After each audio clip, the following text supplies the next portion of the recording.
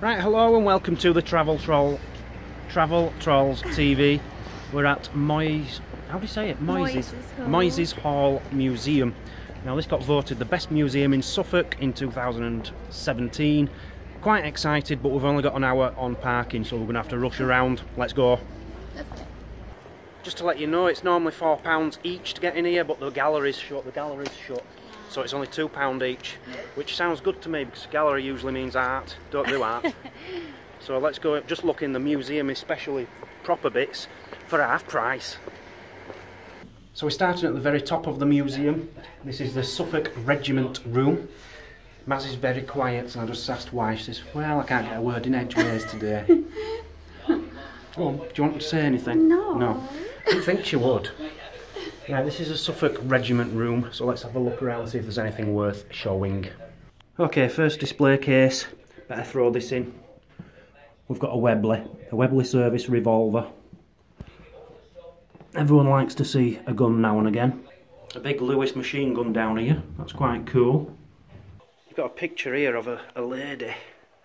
Now a soldier was wearing this underneath his coat, and a bullet hit him, passed through the frame it said, and went through his arm. Now where, oh yeah, there at the top, look, you can see the big bit of damage up there. Saved his life, a picture of his lady. Will you save my life one day? Yeah, thank you. Back in World War I, a soldier had carved this. That is beautiful.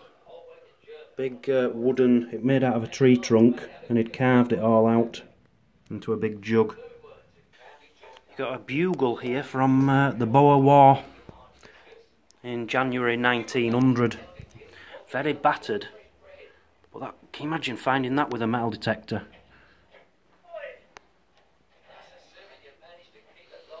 They're nice as well. Look at that. Look at carving on that. Johannesburg Boer War, look. Somebody was very good at attending school back in 1895-96. 23 years ago, and he was awarded this little desk. You'd be so chuffed to bits to get that, wouldn't you? Having said that, personally I'd prefer to knock off school for about 20 days. You'd have a lot more fun than with a little writing desk. Each to their own, I suppose. Just a tiny bit. A lot of displays are empty today. This is why it's reduced in price, I'm guessing, but you've got like a bussy bit here, a transporty bit, and look at these badges here. Now I've got a little story about one of them badges. I were outside York train station with Craig once, and we found a badge, a drive, like a post, oh no, it was postman. Sorry, it was a postman's badge. So it said on the back, please return for a reward. So we went to the post office and we gave him the badge back. Didn't give us anything. Took us names and addresses. Note. Didn't get anything. So if you ever see a badge like that, keep it. Keep it. You won't get out for it. The old bus conductor's ticket machines. Do you remember them? Yeah, I do actually. You remember them? No, I don't know. No. No, probably not. I certainly do. Mazzy? Yeah? You wouldn't know what time it is, would you? Don't know. I need to keep an eye on time because we've only got an hour for parking. Can't find time anywhere.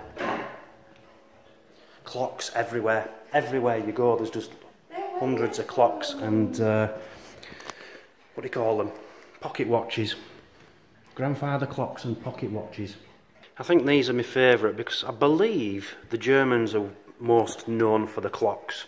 The Germans and the Swiss.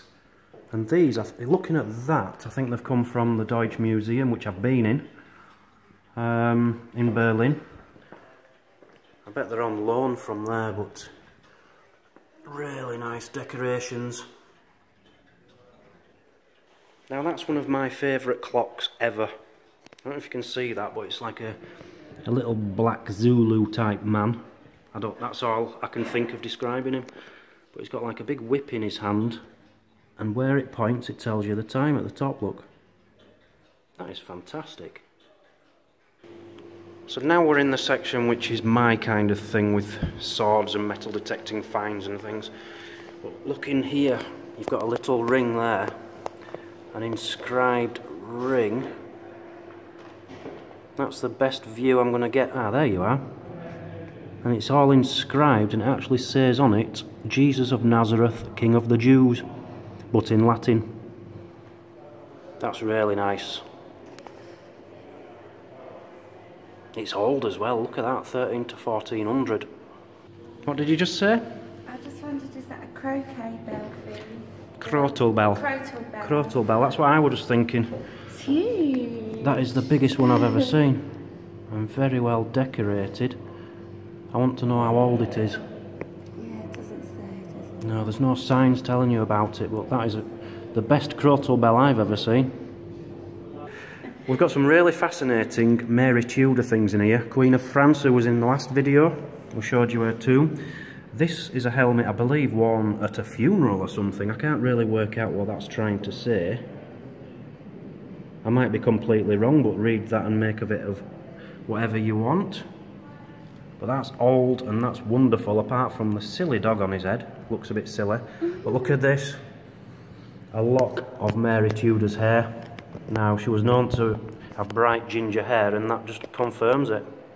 There's your proof. You don't get much more ginger than that. You've also got some really old wood carvings in here, such as this at the back, which is late 1400s from a church. You can see a fox right in the middle there. But this is what interests me. This is late 1400s, and it's got a merman on it. A male mermaid. And that is carved of stone from the 1400s of a monk holding a book. You know, this is proper history. I just love things like this. It's not things you can see every day. Here you've got finds from in the abbey, you know, like, I don't know if they were found with a metal detector, I'm presuming so. You've got some 15th century purse bars there, which are really cool. And you've got writing on the top one there, which actually says on it, "Hail Mary, full of grace, the Lord is with thee." That's pretty cool. Oh, I would have loved to have been the one given the opportunity to metal detect in there. And these are gaming pieces which were found in the abbey grounds. You've got the Queen, apparently, on one side, and a knight on the other. Little gaming pieces. They're dating from the 1400s as well. There's a really nice stone water tank here with writing going all the way around it. And reading the sign down here, this is what it says. "Your long hunt for a drink had better end here, man, and for all gifts thank the Lord." So here's a good picture which shows you where we have been in the last few days. Here you've got the cathedral. It's a tiny little bit here. Sorry, here. It's tiny. Here you've got St Mary's Church, where you've got the Queen Mary Tudor in the corner there. And this is how big the abbey would have been compared to the two of them. Just shows you how big this was, and as I say, it was the third largest building in Europe during its time. One thing I was looking out for when I came here, I read about it, is this little thing, look. An aestel, I think I'm pronouncing that right, from the 9th century. And these are very, very rare. Apparently there's only 10 in England ever been found, and that could, some people say, have belonged to St Edmund himself, because you had to be incredibly important to have one of them, usually royalty. So I was just looking at the pyramid mount, sword scabbard mount thing on the back there. That's nice. But then my eyes were brought to this. Now what do you think that is, guys? That's a merman. There's definitely a merman. But you're trying to say it's a crucifix. You're so funny. I'm not trying to be funny, that looks like a merman. It's a cruise. He's lost his arms, obviously. I think they've got that wrong. I think that's a merman. There is a merman over there. I've just been showing everyone it. Yeah. Now that is the most fascinating thing I've seen all day. That is a wolf skull. And you know where they found that? Yeah. You know where the abbey is, where they say St Edmund is buried, who was protected by a wolf? They found this. Where did they find it? At the bottom of the Norman Tower. At the bottom of the Norman Tower, which is just next to the abbey. Could that be something to do with the wolf of St Edmund? And I was just looking over here as well. I'm thinking this is supposed to be the wolf and St Edmund, but I'm not sure because there's no signs up. Go on, Mazzy. No. Yeah, go on. No, we don't have time. Yeah, you've got time. Go on. Look, it's medieval dress up and handling. That's what it's there for. You've got to put it on. Come on. Come on, it's for a video. We don't have time. No, we've got plenty of time. Go on, stick that on your head. That's a good girl. Yeah, that's going to suit you. Oh, match my blue eyes. I was commented on my blue eyes today. Yeah, the lady in the last church said, oh, you've got lovely blue eyes. Do I look lovely? Yeah, you look alright.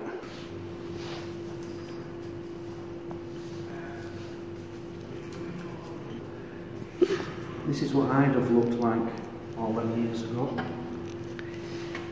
was setting off to work in the morning.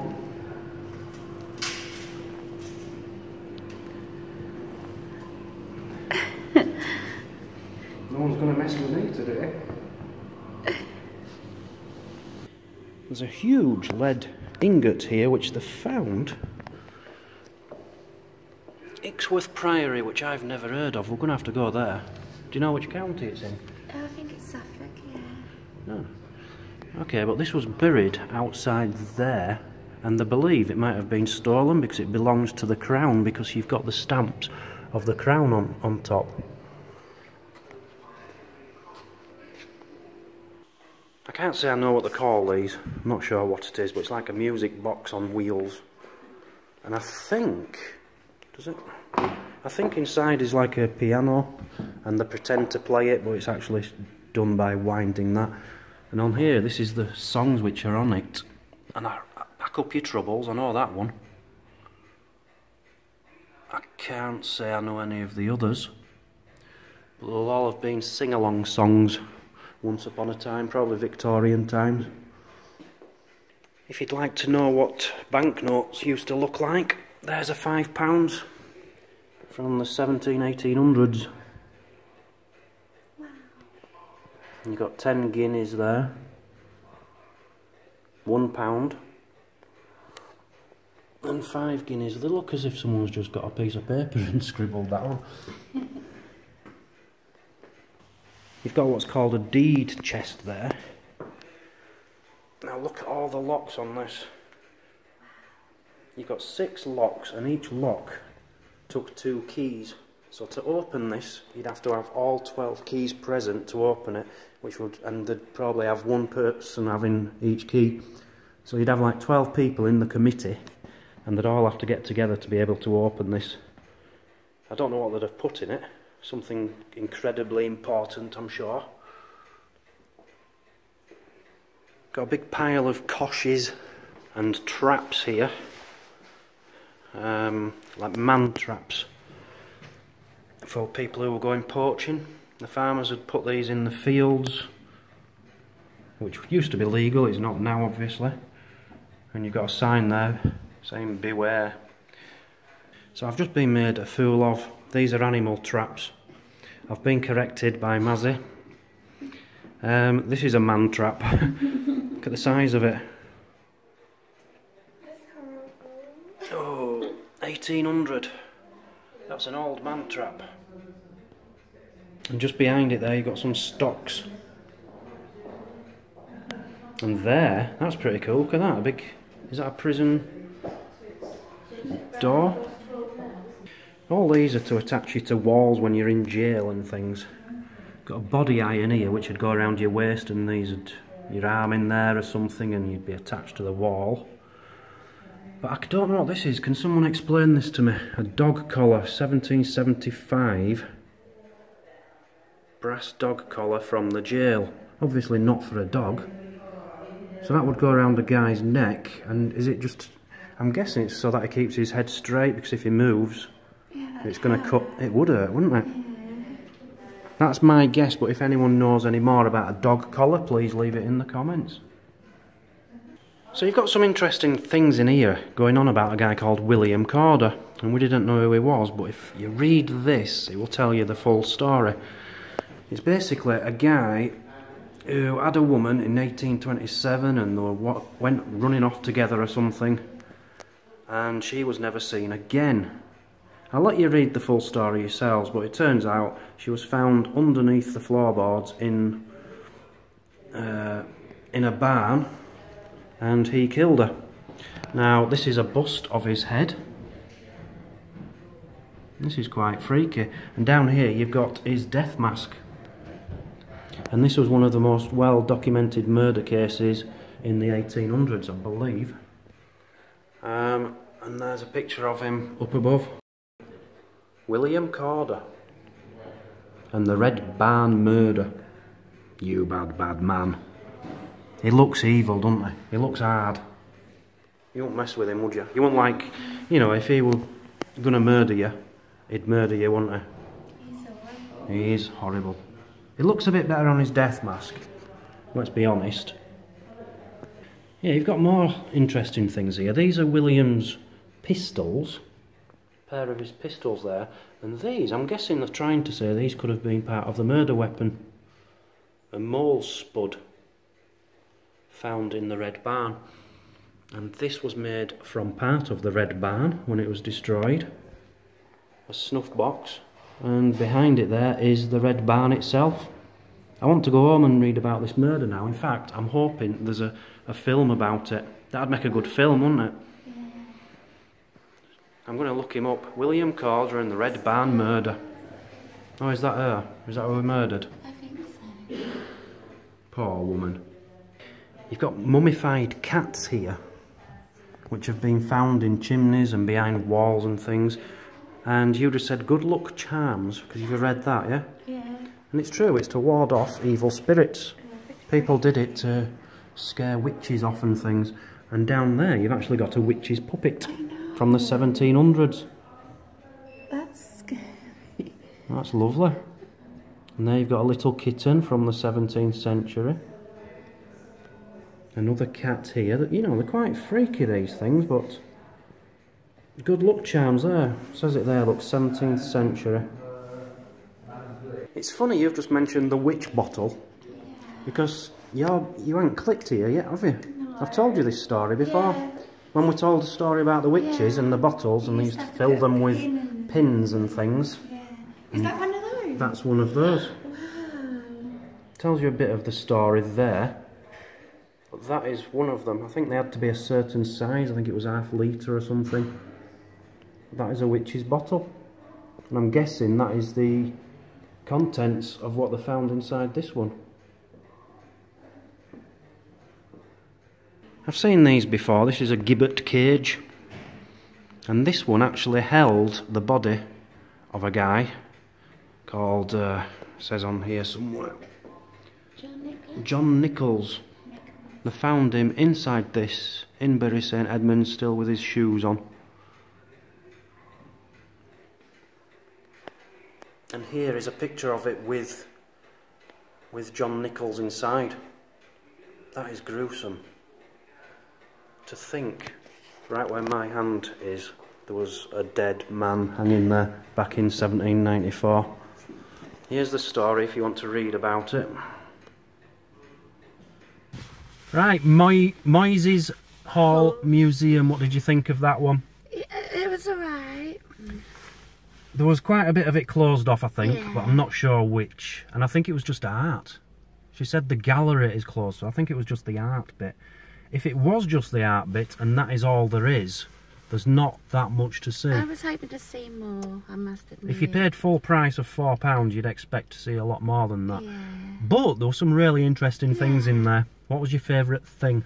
The crime and punishment section with like the man trap and the bigs where they found the skeleton. Yeah, that was pretty cool. Yeah.